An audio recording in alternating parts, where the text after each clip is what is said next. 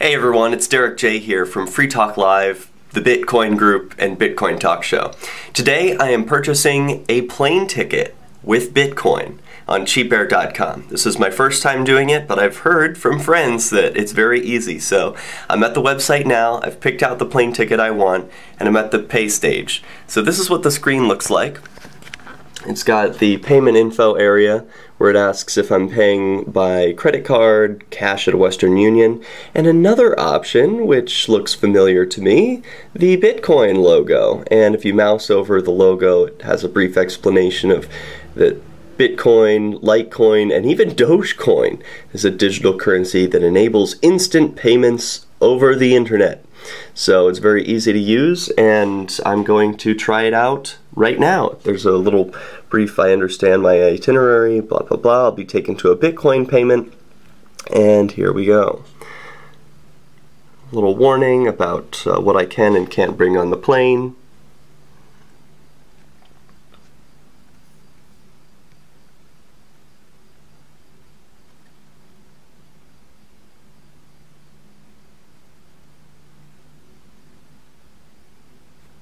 Okay, so here's what I've got. Bitcoin payment. Your purchase will be finished after we receive payment. The total is $233.73. So it's converted that to Bitcoin and told me to send exactly 0.9230 Bitcoins to the address that is printed right there. I can do that any number of ways. I can copy and paste this address into a web wallet and send that way. But today what I'm going to do is use a phone wallet. I've already got mine open. I'm using the blockchain wallet today.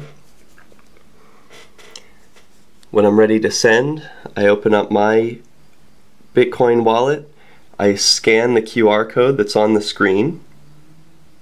That grabs all the digital information that I need. It even puts in the amount that I'm expected to pay.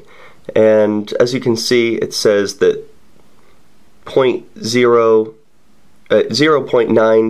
Bitcoin is $261 US. It says that the price here on the screen is $233. That could be because of some price discrepancy about what the value of a Bitcoin is. There are different exchanges that value Bitcoin at different prices, and it seems that CheapAir uses Coinbase. They're just different exchanges, so they're roughly about the same. What's important is that the number of Bitcoin is the same. So 0.923, 0.923. And so when I'm ready, I'm going to click send.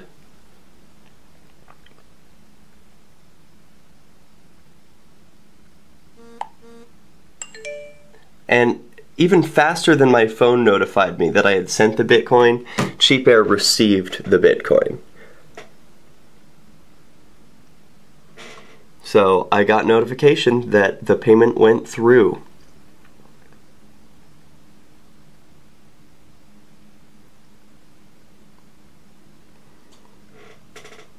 I'm a little confused about what to do at this stage.